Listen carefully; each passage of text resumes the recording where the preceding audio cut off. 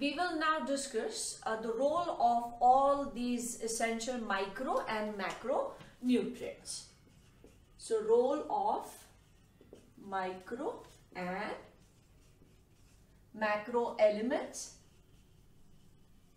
or nutrients. So we will take all of these elements one by one and we will discuss it under certain heads, like in which form are they absorbed by the plant, then where are they essential, why are they required by the plant, and their deficiency symptoms. That means if these elements are absent or in less amount, then what kind of deficiency symptoms are seen in case of plant. So let us first start with nitrogen. Nitrogen is one of those essential elements. It is required in macro quantity. So it is a macro element. Now it is absorbed in three possible forms as nitrites, nitrates and ammonium salts. Ammonium salts. When we write these, we write it as NO2, NO3 and this as NH4 salts. So this is how they are absorbed. So absorbed as.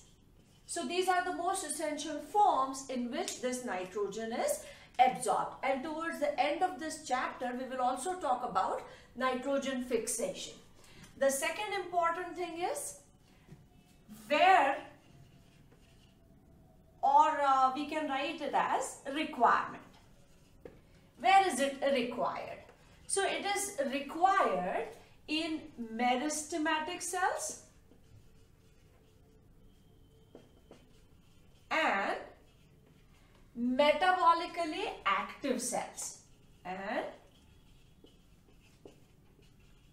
metabolically active. Those cells where these metabolic reactions are going on at a faster pace, nitrogen would be required.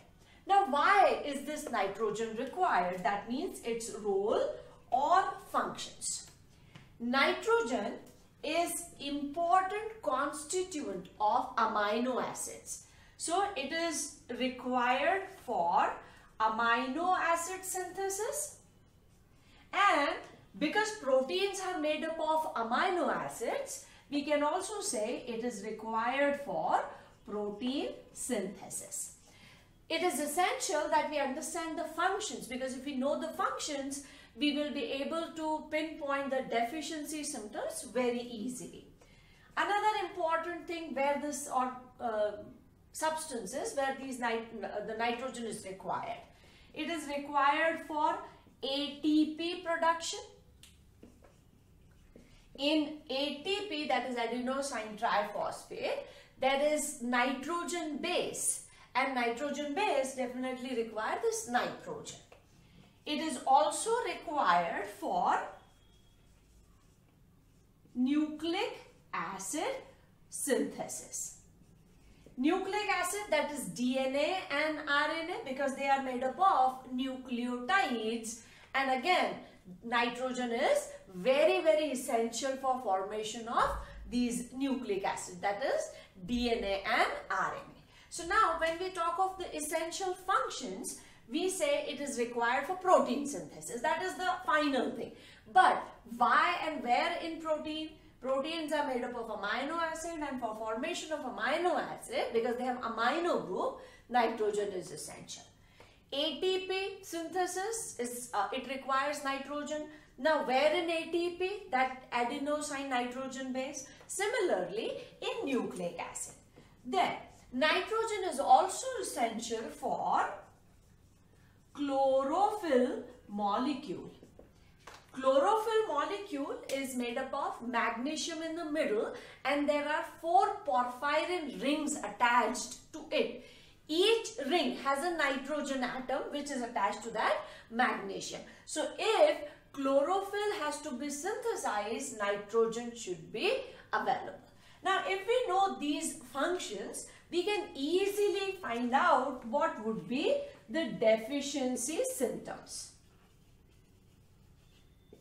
Let us take the functions and understand what is going to happen if this particular function is not performed.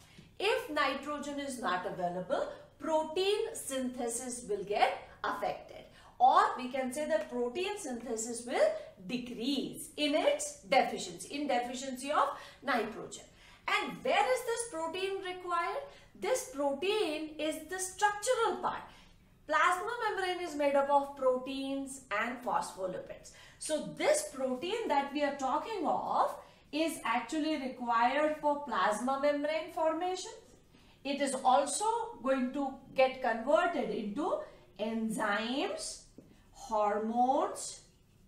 So function wise we just say protein synthesis. But if nitrogen is less, what would be the deficiency symptom if protein synthesis decreases? So first symptom is if protein is less of plasma membrane would be formed. That means the growth of the plant will get affected. So we write it as stunted growth. Now, how has that stunted growth resulted? It is due to less protein. So, less nitrogen, less protein, less cell division because new plasma membrane or membrane bound structures are to be produced, and that is why stunted growth. If enzymes, hormones are less, then metabolic activities are also going to decrease because these molecules or these substances are essential for those reactions. So, metabolism decreases. And if metabolism decreases, all those processes, catabolic, anabolic processes will be slowed down and ultimately it would result into stunted growth. Now, if we talk of ATP production, that is the function where nitrogen is required, and if ATP is less, then all active processes will be slowed down because all active processes are ATP dependent. Nucleic acid, if no DNA, no RNA, for cell division to take place, for plant's growth to take place, DNA should replicate and new membrane should be formed. So, if no DNA, then again stunted growth. And if no RNA, then again protein synthesis will get affected and again it will result into stunted growth. So, these are all related things. Chlorophyll molecule. If nitrogen is not there or absent or less, then chlorophyll production is less or chlorophyll gets destroyed. So, this is known as chlorosis.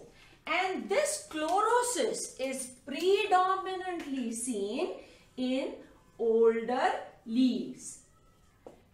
Towards the end of this particular segment, that means when we finish the roles of all macro and micro elements, we will talk about why certain symptoms are seen first in older leaves and why are some seen in new or younger leaves. That is because of mobilization. We'll take that up a little later. So here what we have to remember is chlorosis, that is loss of chlorophyll. Loss of chlorophyll takes place and that is first seen in case of older leaves. If all these things are taking place, then one more symptom which is seen is flowering decreases. That means there are less flowers. If flowers are less, then automatically fruits and seeds and all those things would be produced in less number, less quality, and their size is also going to be smaller or it will get affected. So, nitrogen absorbed as nitrites, nitrates or ammonium salts. It is mainly required in meristematic cells where the new cells are being formed and in all metabolically active cells. The role which it performs is for protein synthesis, and all those protein molecules, they are required for either plasma membrane production or as enzymes or as certain hormones. So these would help in all metabolic activities. ATP is all an energy dependent one. Nucleic acids, both DNA, RNA, they have those nucleotides and chlorophyll molecule. And these are the main deficiency symptoms. So there would be stunted growth, chlorosis, which is predominant.